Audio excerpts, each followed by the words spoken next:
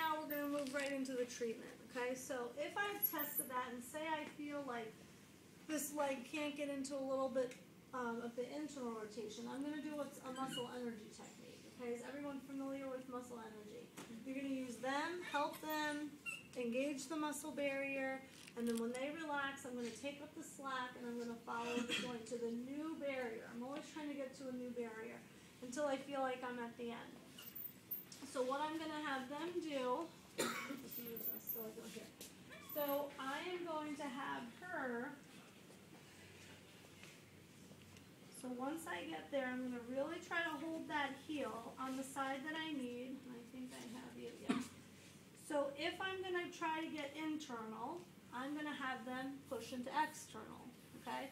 So when I come here into dorsiflexion, I'm going to slowly engage the new barrier. Now, a lot of new grads, what they'll do is they'll blow right past it, okay?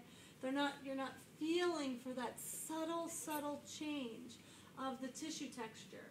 So we're just going to barely, I'm waiting to feel this little bit of resistance that's going to tell me there's the barrier, okay?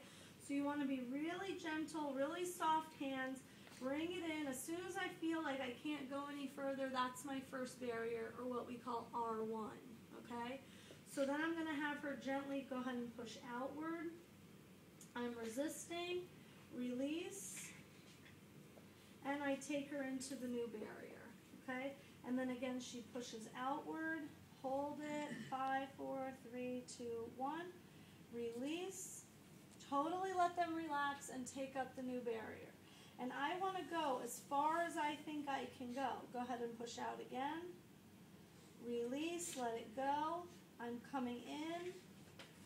Now, somebody who has a fresh ankle sprain is not going to like this, right? This is into it. Or a year ago, and now you're treating them for back pain or something, okay? So I'm going as far as I can go internal. The opposite, if I felt like they lost external, which is more typical, okay? They will lose the external rotation typically first. I will just do the opposite. Again, I'm pulling them into dorsiflexion. I will engage the barrier. As soon as I feel any bit of resistance, I have them pull inward, please, against me. Hold it for 5, 4, 3, 2, 1, relax.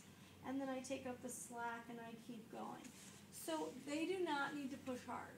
So if somebody's like, barreling you over, just okay, whoa, back up. Be gentle. I know you're strong. Don't push me over. But because you're not gonna get the barrier. If they've totally thrown you out, they're screwing up your technique. Okay? When I do stuff like that, I usually just